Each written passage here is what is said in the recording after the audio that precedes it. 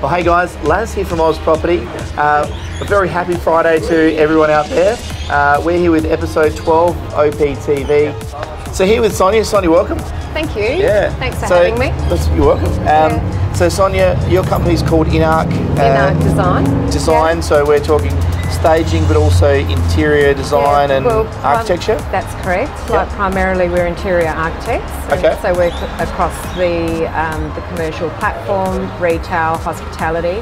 And over the years we've actually been introduced or fallen into property staging, just helping the agents like yourself present the properties for sale. So the top tips really would be firstly declutter completely, have the place spotlessly cleaned. Yes. And the garden organised.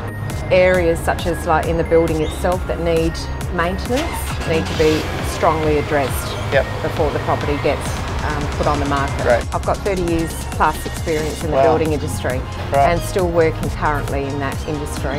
And I think that it actually complements what we're helping the agent and the vendor to achieve in terms of price and maximise the value of that property. But in terms of developers, we can look at the plans, know what the market's searching for and advise the builder in terms of space planning, even right down to joinery details, lighting selections, and they'll get the best product and knowledge, I think, in order for that property to shift.